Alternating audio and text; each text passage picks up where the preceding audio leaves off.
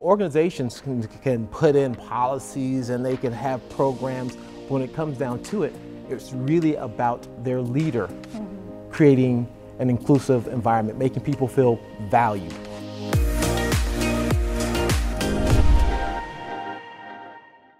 Hi everyone, welcome to another episode of Operator Insights. I'm Julie Roberts. And today with us we have Richard Lewis, who is our Assistant Vice President of Culture and Inclusion here at Ensemble Health Partners.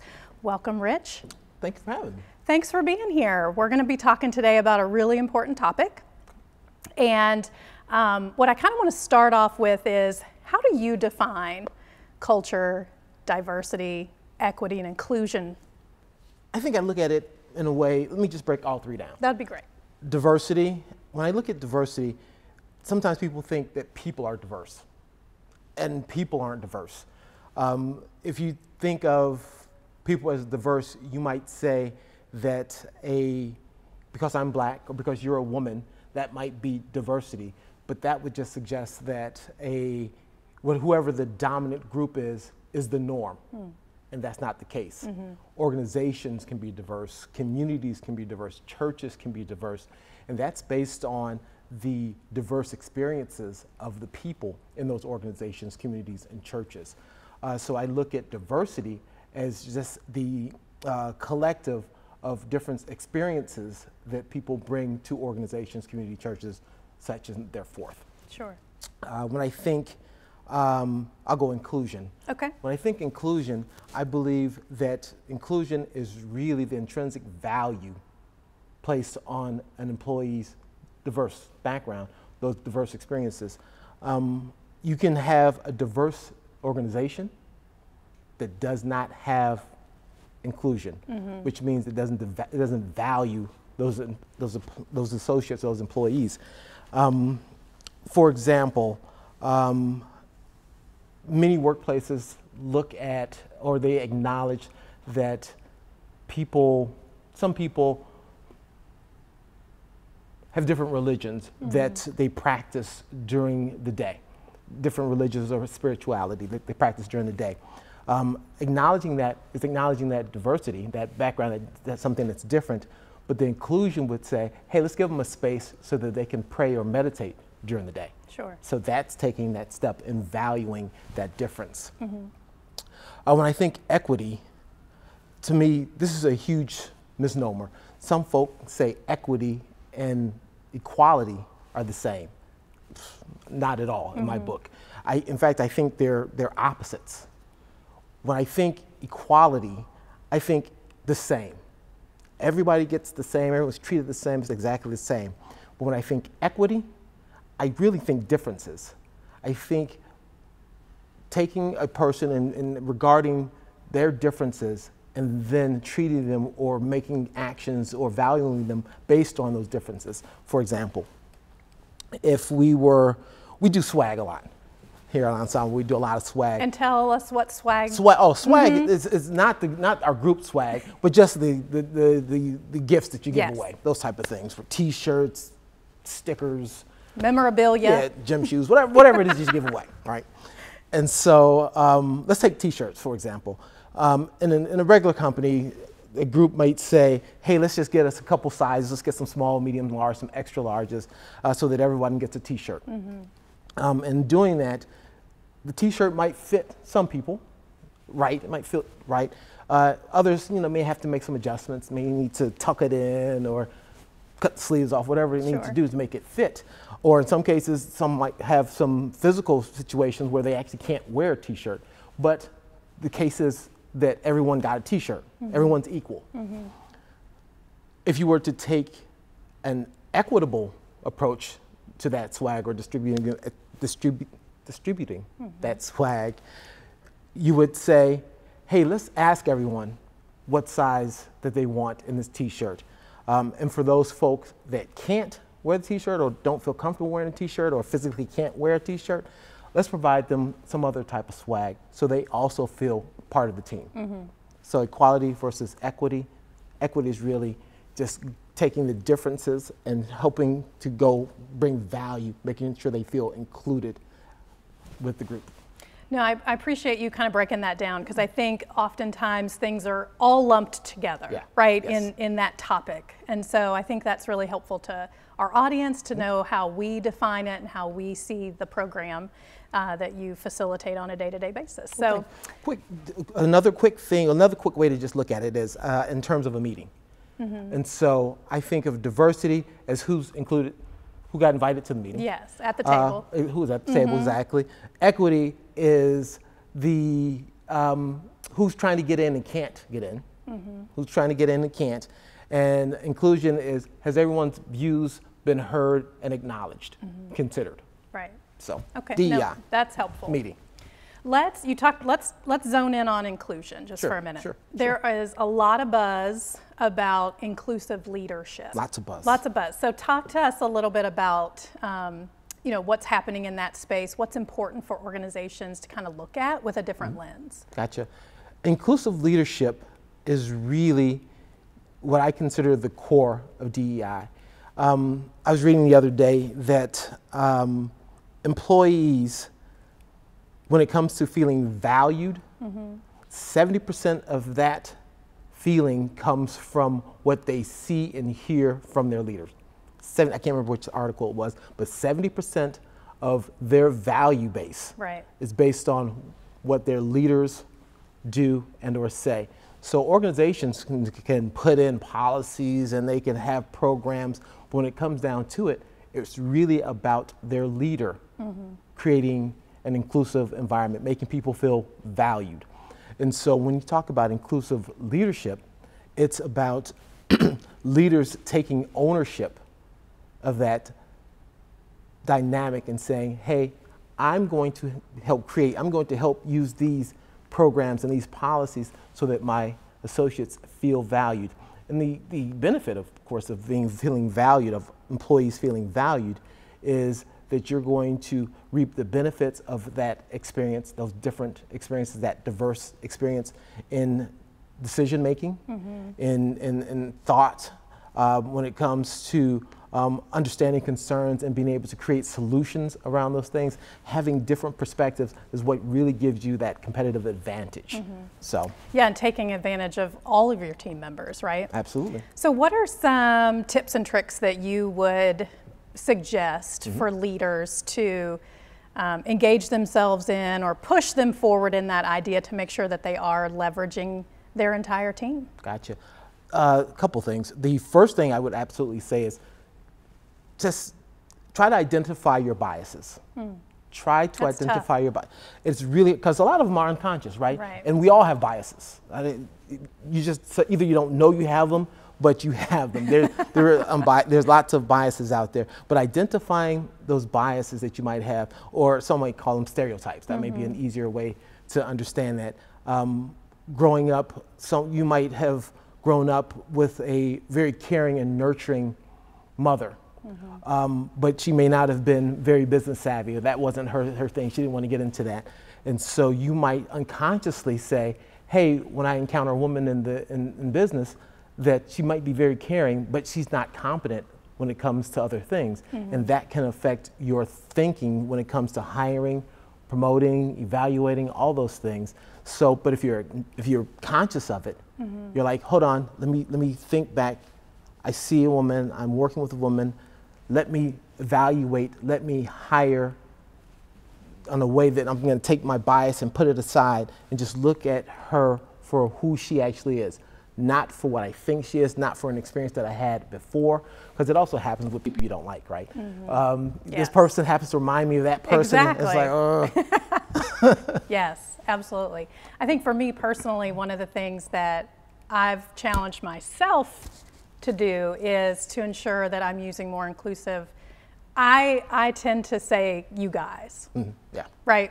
It just is natural to me, but you know, I recognize probably over COVID, you know, when you stare at those little, little boxes, those little Zoom boxes, the Brady Bunch squares, I was like, I'm not being very inclusive with that statement, not by choice, right? But recognizing it, I think, is something that, to your point, recognizing the bias and making a conscious decision and effort. Yes, and it's those little things, and generally it's those little things.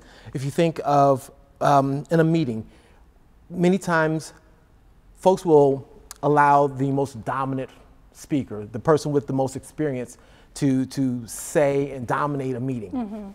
Sometimes leaders allow that as well. Hey, they open the floor and then that person starts going. They walk right in. This is my idea, this is what I think, this is what I feel, and maybe new team members or members that aren't as forthcoming or feel as confident in that, they might just sit back and just listen. They may have a great idea.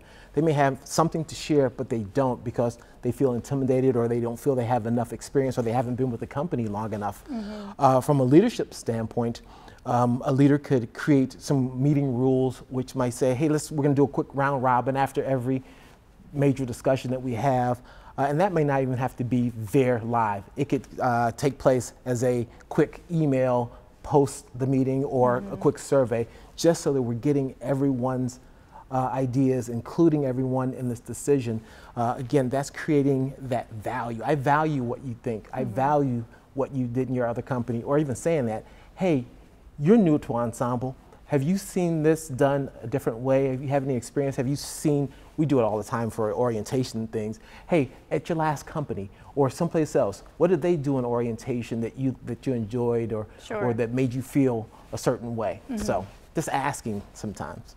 No, that's a great tip. What about, we all have those folks on our team that some are more vocal, some sit back, they're more reserved, right? What do you do to pull those folks forward in conversation, aside from making the space, right, and inquiring? Is there anything else that leaders can do to make sure that they're listening to their entire team? Yeah, absolutely. One of the things that I love to do, I create one-on-one meetings. And my one-on-one meetings, especially the initial ones, are not about business at all. I just need to know you. I want to get to know you. And more so, I also want you to get to know me. There are lots of times where the first real interaction between a leader and an employee or a team member might be that quote unquote that corrective action time. I'm too busy, I'm working on these other things, I've got a large team, I can't make the time to talk to everyone, but then when it comes time, when there's something that went wrong, that's the first real interaction. And you don't want that to be. You want to create a relationship with folk, and you have to make the time to create that. And so in my one-on-ones, it's really about, hey, let me get to know you. I'm not talking about business. What do you do? How do you do it? Let's identify some of your similarities, because if we can come up with some common ground, that's going to make it easier for us to chit-chat, right? For us to talk. And then once I create that level of relationship, I have some type of rapport, even if my next conversation with you is a corrective action piece, it's going to truly feel like corrective action. Hey, you're veering off the path, let me get you back on the path, as opposed to feeling like a write-up, which is a totally different feel, right?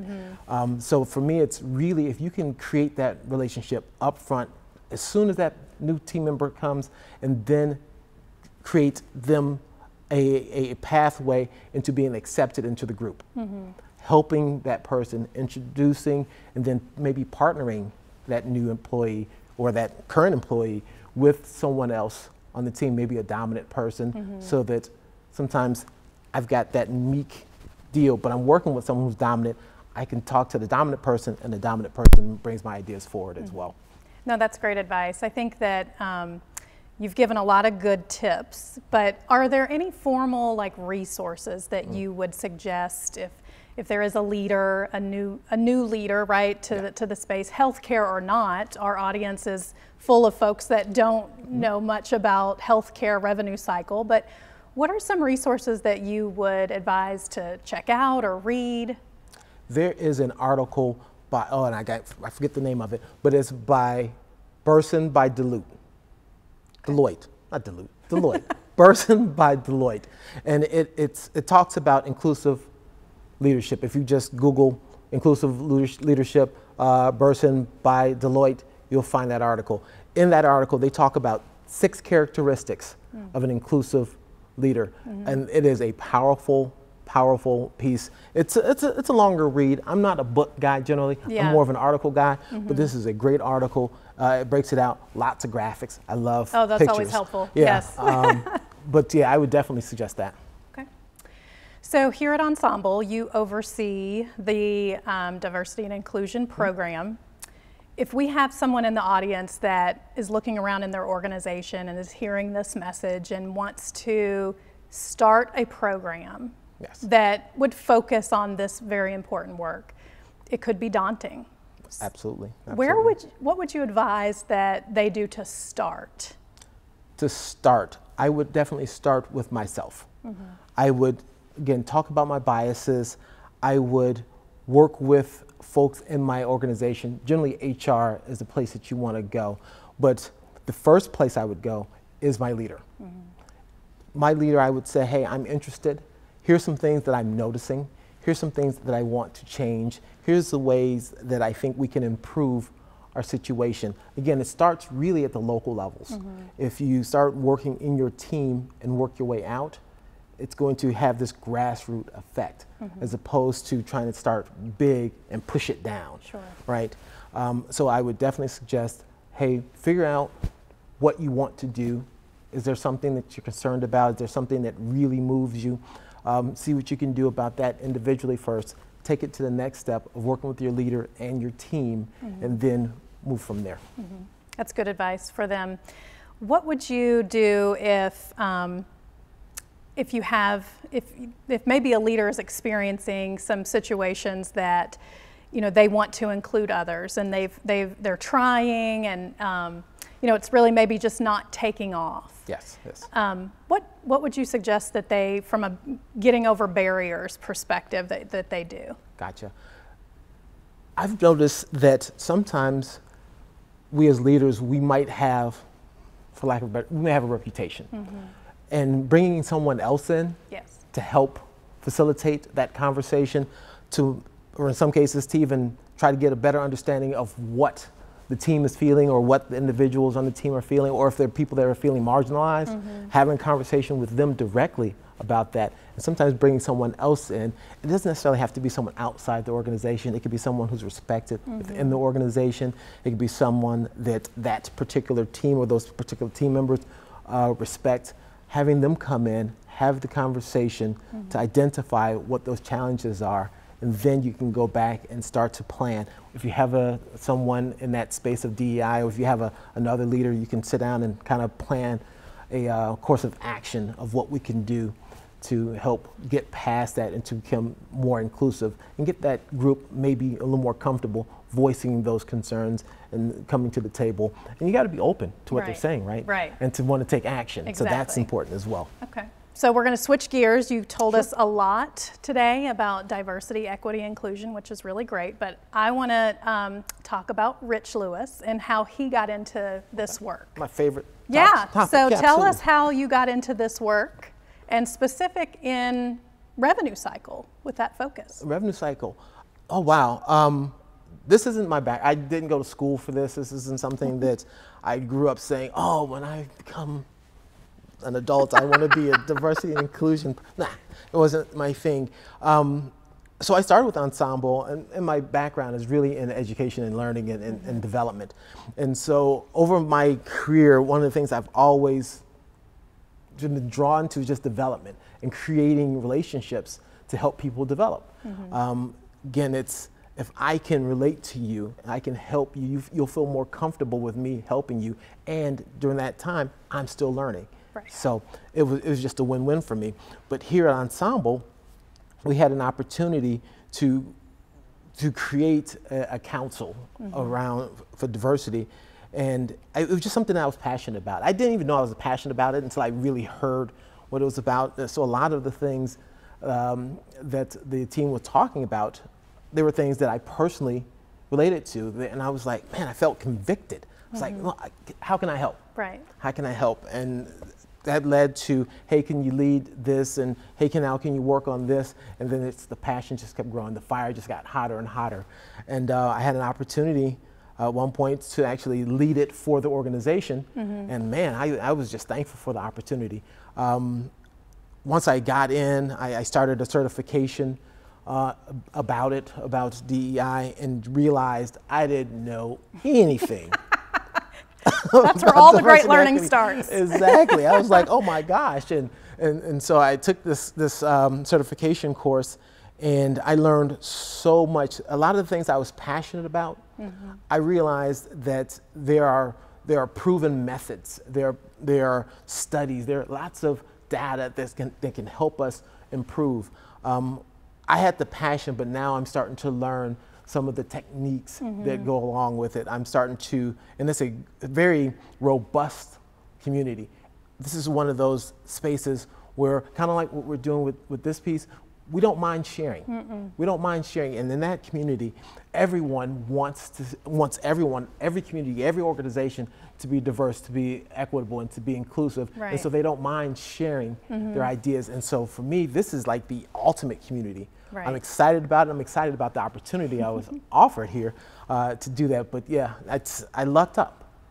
You do an amazing job here. I think when I think of you, and we've known each other for a while, you are a lifelong learner. You love to share information and ideas, which is why I think you're the perfect person to be able to continue to bring this topic to light and continue to develop it in terms of just having an ambassador type program. So it's almost like you read my dating profile. Well, that's good. All right, so one last question. Yes. All right, I'm gonna pick up the question that we pulled from a random. Oh, okay. Uh-oh. Yeah. Uh-oh. This is like fishbowl. Ensemble loves our fishbowl. You gotta love a fishbowl. You never know what you're gonna get, right? Like a box of chocolates. So if you could tell your 18-year-old self anything, oh, wow. what would that be? Okay, my 18-year-old self. Let's see. There are a number of things that I'd probably tell my 18-year-old self. Safe for work, please. Okay, safe for work. First thing I would tell him is to create the sarcasm font. Create that. We need that in life. I would tell my 18-year-old self to continue learning. Continue learning. Never think that you can't learn something from someone. On a regular basis, I learn things from my kids. I learn things from my neighbors, yes, from the folks at church, and definitely the people at work.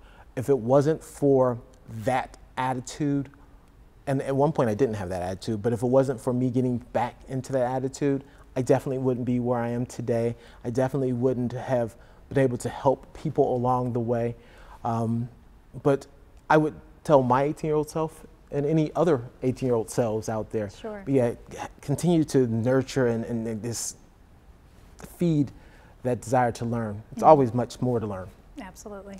Well, thanks, Rich, for joining us today. We appreciate you bringing this really important topic to us and sharing your knowledge with us. Anytime, every time. Be on the lookout for more operator insights.